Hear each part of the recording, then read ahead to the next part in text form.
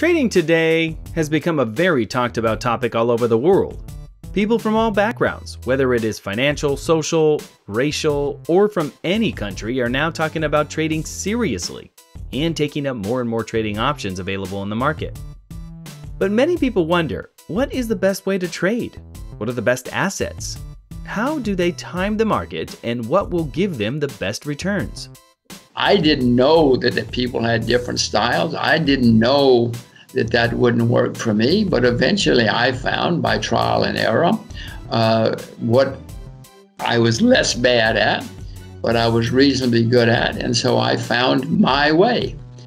There are people in every stage that try to tell you what you should and should not do when indulging in trading activities. There are politicians, academics, bureaucrats, and a lot more people who try to tell you that maybe gold is not worthy enough for investment, or that silver is not growing enough, or Bitcoin is too risky. But if you ask long-term investors and traders, they will tell you that gold is a great asset. Silver is an amazing investment. Bitcoin is the hottest and most profitable right now, and you should put your money in it right away. So what you need to think about is, why is someone telling you to be wary of an asset?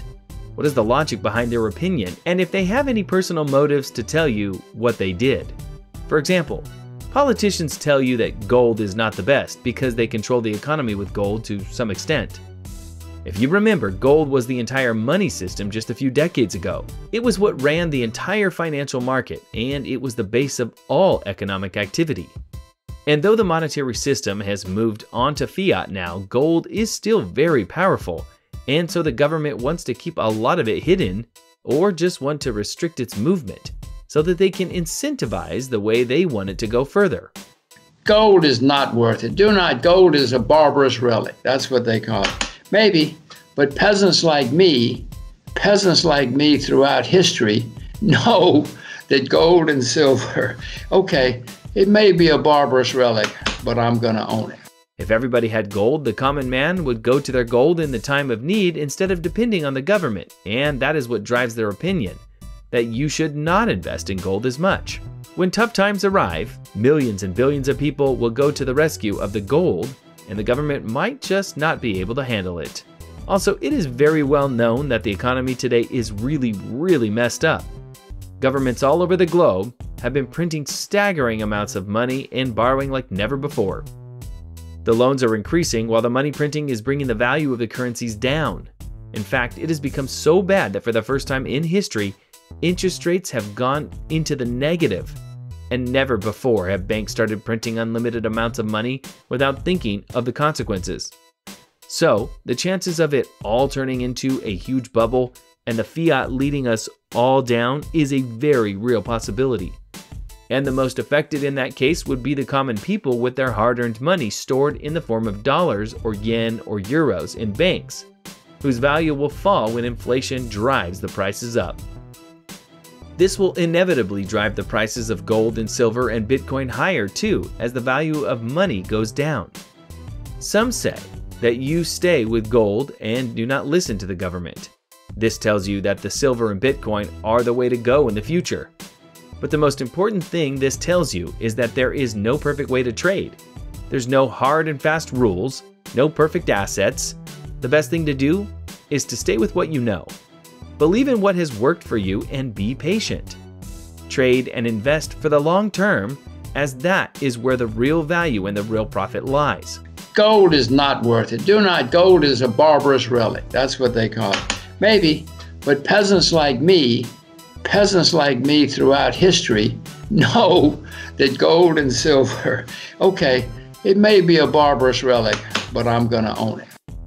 You need not listen to the politicians. No need to believe the academics or the bureaucrats or the online tutorials that tell you that only one asset is perfect, or why what you have been doing all these years is completely wrong.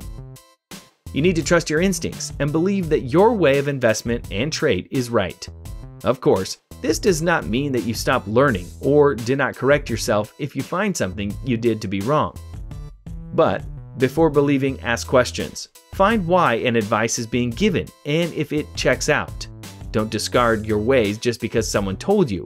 Research about it, read about it, learn about it, And if then you think what they told you is better than what you have been doing, then of course, go ahead and rectify what you did. Take advantage of your own knowledge. Whatever you know a lot about, be it fashion or cars, houses, or video games, or food. If you find something exciting and see that this thing can go big, then don't just leave it there or start telling everyone else. First, learn about it and see if you should invest. And if you do, then stay with it because you are the one that will know about it before most of the investment community. You are the one that can benefit from it in the long run, because once it comes into the wider worldview, it has the potential to get huge, and you'll reap the early bird benefits for sure. That is what patience and sticking up to your gut gives you.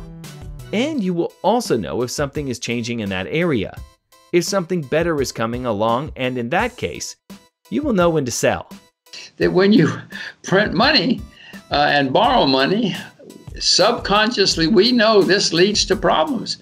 And so more and more of us are turning to gold and silver. If I'm right, gold is going to go much, much, much higher before this is over.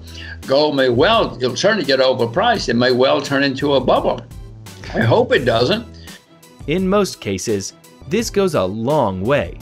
People that tell you ways to become rich this month of this year are not thinking in your best interest, because 99% of the time, these short-term quick hot tips are just talk and no result. Going the long way is what pays up and helps you become successful. It is better to focus on the familiar thing and keep digging deeper in that area. Read a lot more and get to know a lot more detail. Explore new things within that area. Become the expert in it so that you can be the pioneer and not just the follower.